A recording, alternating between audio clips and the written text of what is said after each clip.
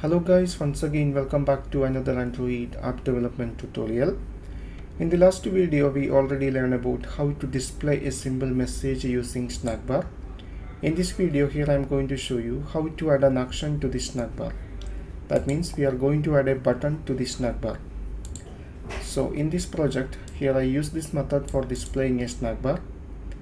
So first I'm going to add some string resource inside strings.xml.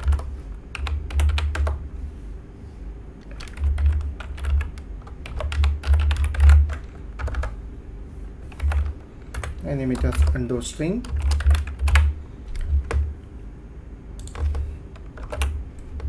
Okay, now go back to main activity. So first here I'm going to implement some interface. Implement on-click listener. So implement the needed method. Here we need only one method, on-click method. Okay, so now we can set the action for the Snackbar. So Snackbar dot, we can call this method setAction. So this need two parameter. First one is label for the button and second one is the click listener. So here the label available on strings.xml and string. Now we need to specify the click listener. So here we already specify the click listener in this class, so we can simply pass this.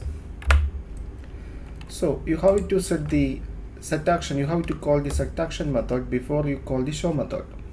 Okay, so now we can test it. So I run the project.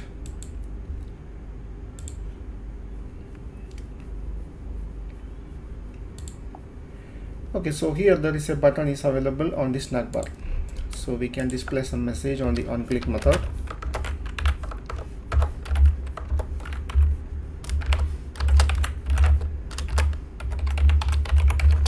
Operation selected.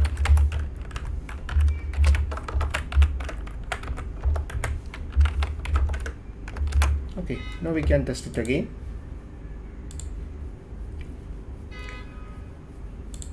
So here the Snackbar appear. I click the button, so here is the toast.